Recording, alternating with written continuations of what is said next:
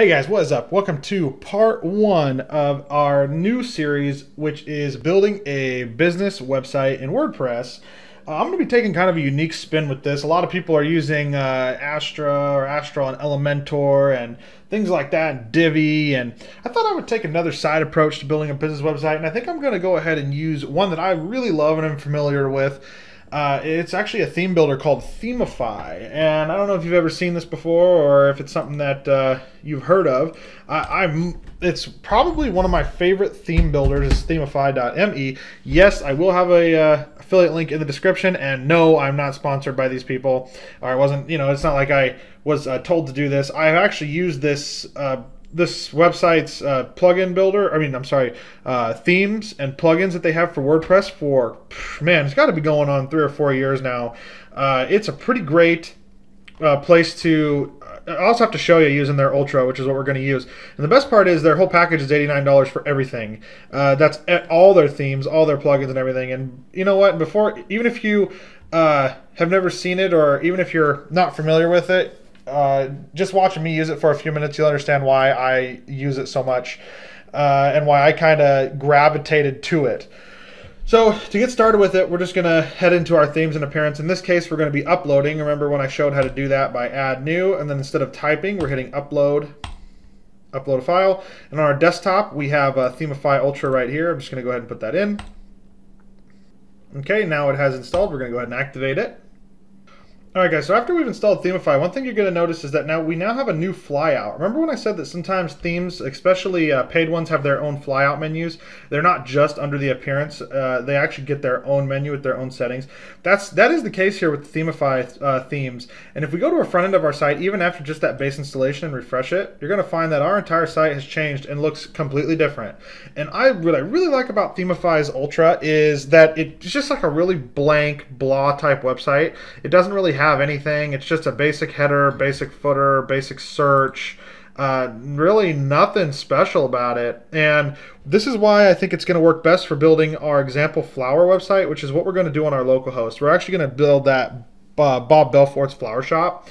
We're going to actually build a website in a flower shop, and what we're going to do is we're going to go out there and look at we're going to do it in kind of a few steps. First, we're going to go out there and get a little bit of inspiration from what's currently in Chicago for flower shops, and then we're going to kind of come up with our own design, our own color scheme, and our own layout, and we're going to talk about this scope of work as if it was given to us by a web client, aka Bob Belfort, who wanted us to build him a flower shop for his flower shop in Chicago. And he said, here's kind of what I want, and what's the price, and what can you guys do for me? And so us, or you and I, you now being hired as part of the WordPress and 10 development team, welcome aboard, are going to build him a website.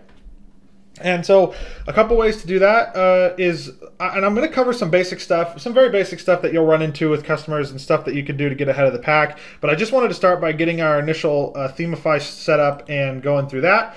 So in the Themify Ultra, let's go to Themify settings, and I want to show you guys something kind of cool about Themify's when you first begin with it. So one of the cool things about it is it has skins and demos, and this is one thing I really like about it. So say that we saw something in here that we wanted to start with, and we're probably not going to start with any of this stuff. We may or we may not. We may just go find an example that we really like and build based on that. But let's just say, for the sake of this example, that we really liked this. Let's say for the flower shop, we really just wanted a basic agency website. Well, let's open up the demo. This is going to take us to the Themify website. We're going to take a look at the demo. So this is a demo using the Themify software, and it's actually a drag and drop builder, and all this stuff is editable so easily. It will blow your mind. So let's say that we wanted to start with this, and maybe we do, maybe we do. So what we do is we'd come in here and we would just hit import, and we would proceed to do our import. All right, and so now that import has been properly put into our site, Themify went ahead and imported all that. So if we go back to the front end, all right, so our homepage doesn't look exactly like theirs because, remember, we have our own homepage that we set, and Themify didn't automatically change it to the one that they generated. So we'd have to go to Pages. This is the page here that I believe that Themify just created. And so we're going to go ahead and view this to make sure. Right, okay. So this is the homepage that Themify created for its example. And we're going to go ahead and also there's a few plugins missing from this that are some Themify plugins that it would prompt me to go download that I just didn't go download, and I can go get them at any time. But we can change this to our homepage. This is our old homepage, right? And so let's just go ahead and put that in the trash. And we're going to go set this new page as our homepage, the one that Themify created. We can do that by going back to our settings in our reading. Static homepage. Select their home. We got rid of ours. That's why there's only one. I just put ours in the trash. Okay, and so now back here at the home, or you take away home because it doesn't need a slug now. It's just on the core. All right. So as you can see, this is actually the website that we currently have just by importing that. And so far it looks decent. Some of this stuff is a little messed up because we needed to download some plugins that the theme wanted that I don't believe it installed. Right. And so we would actually need to get those. In order for this theme to be properly installed, it would ask us for those specific plugins.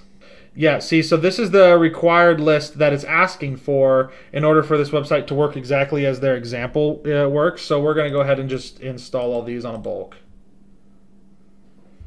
Okay, guys, all of this stuff has installed, so we're going to go ahead and go back, and then let's go ahead and, oh, it's not activated. Let's go ahead and activate them as well. Or not update, activate. Let's go ahead and get all these activated.